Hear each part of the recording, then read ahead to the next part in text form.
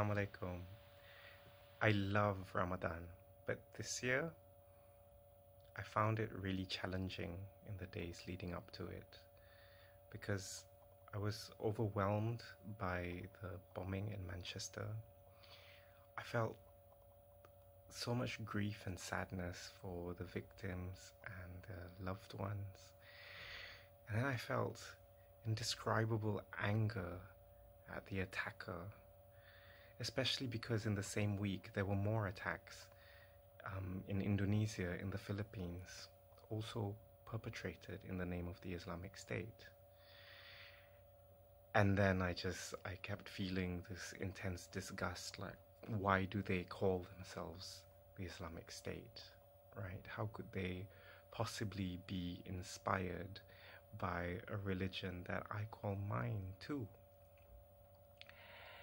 And then I was humbled by the way the city of Manchester came together, and everyone who was just so generous with their help. I was just inspired by them, especially the Muslims. And then I felt another wave of anger, disgust, and fear at all the voices that were saying, well, what's wrong with all these Muslims? Just lock them up. Where are all the moderate Muslims? Why aren't they speaking up? And then I just felt like shutting down. I felt like closing up, going into a shell. But then the Quran describes Allah as Al-Fattah Al-Alim, the one who opens all truth, the all-knowing.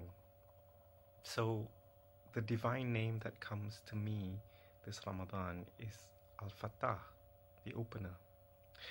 Because to me, fasting is about refraining from certain physical desires, from eating, from drinking, but it's meant to open up a deeper dimension in my relationship with my Maker.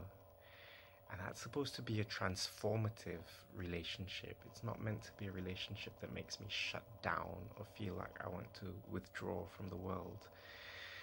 So my prayer is for Allah to not let me shut down, for Al-Fattah to open me up, to open my heart, especially when I find it difficult to open it, to still be committed to seeking a better way for myself, for creation, for all the people around me, for the world around me, and the world to come.